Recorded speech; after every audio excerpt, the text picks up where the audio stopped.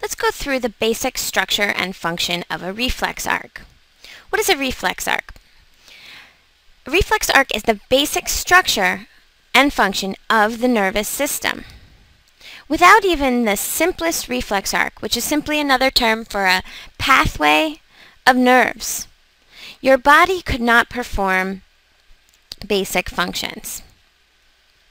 The reflex arc is made of 3 parts: sensory neurons, interneurons, and motor neurons. When a stimulus occurs, something that might create a response in the body, such as a pinprick, the receptors in the skin and the finger quickly send a nerve impulse through sensory neurons, labeled A. And they do this by sending the wave of sensory neuron signals to the spinal cord here.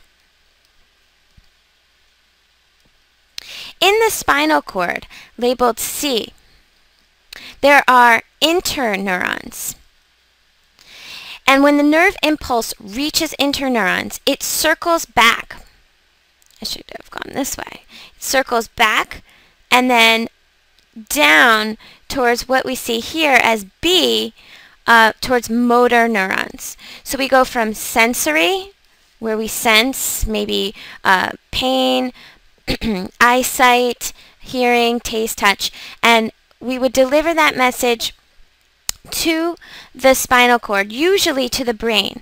But in a simple reflex arc, such as a painful situation that we need to get out of, something that's very dangerous, we would just simply go through the spinal cord and straight back to motor neurons to affect muscles.